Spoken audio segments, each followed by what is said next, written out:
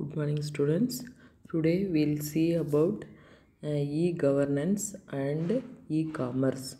E-governance is the system given by the government for farmers giving agricultural detail. And there are many schemes given by the government, but it has to reach to the farmers for utilization. And through Aadhaar card they can collect information, and otherwise through their mobile also they can collect the information.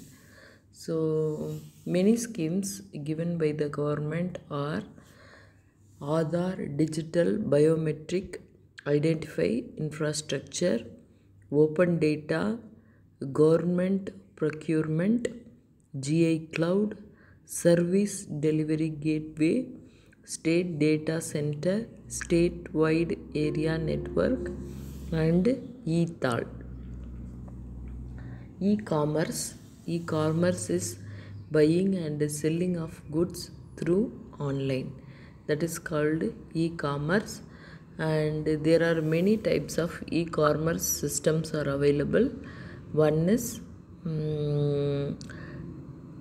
companies can sell their product to the common people, so those are called consumers.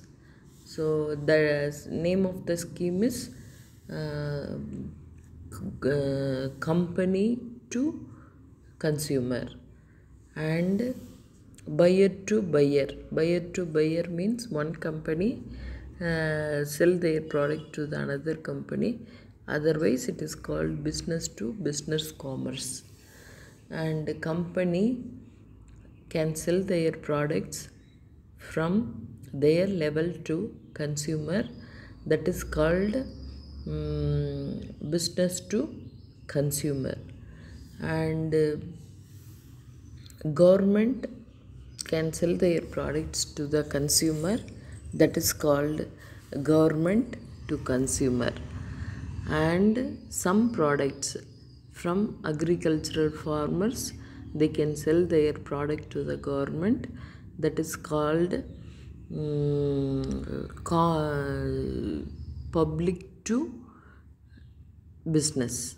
So these are the 5 major types of e-commerce system. And that is common products and agricultural products also can be sold by the consumer.